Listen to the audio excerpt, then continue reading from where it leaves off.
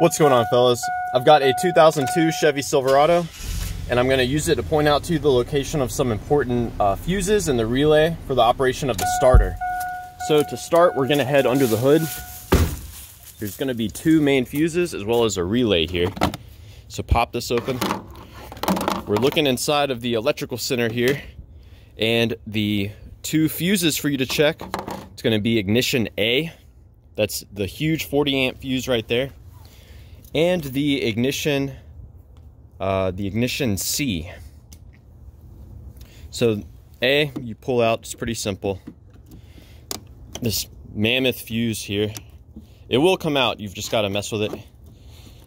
This fuse is what actually gives power to the starter relay. And the starter relay is that one right there. So that gets triggered when the ignition switch is turned to the start position. And if you suspect that the starter relay is bad, you can try tapping on it, or you can swap it with your headlight relay. If after swapping it, your headlight relay makes the car start, but your headlights stop working, then you know the relay was the problem. So that's the ignition A. As far as the ignition C, that is going to be this much smaller 20 amp fuse right here. So let's pop that out. You can see it's intact. Now the role of this fuse is to pass power through it to the ignition switch. Now the ignition switch, when you turn this all the way to the start position, if it's operational, it will pass power through it to your crank relay, which is going to be a 10 amp, the crank fuse, which is a 10 amp fuse right there. So that fuse gets hot when you turn the key to the start position.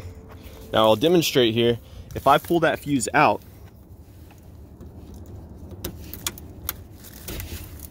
so fuse has been removed, it's not starting.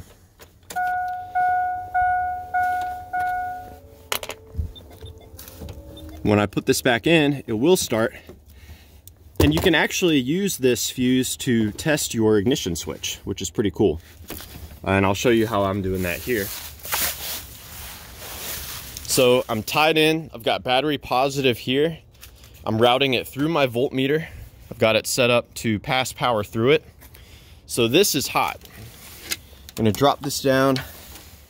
Be careful not to touch it on anything that's ground. And if I manually power, it will actually crank the vehicle.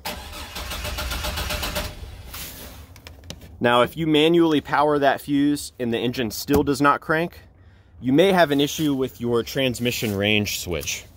That's basically a safety device. It passes power through it if it detects that your truck is in park or neutral. It prevents you from trying to start the truck when you're in drive or reverse. What you can do to test that out, you can try putting the truck in neutral, trying to start it in that position. And basically, if that switch is working properly, it will pass the power through it to your starter relay right there again. So that's about it. You know, you're going to want to check your 40 amp there, your 20 amp right there. You can tap on that relay or swap it.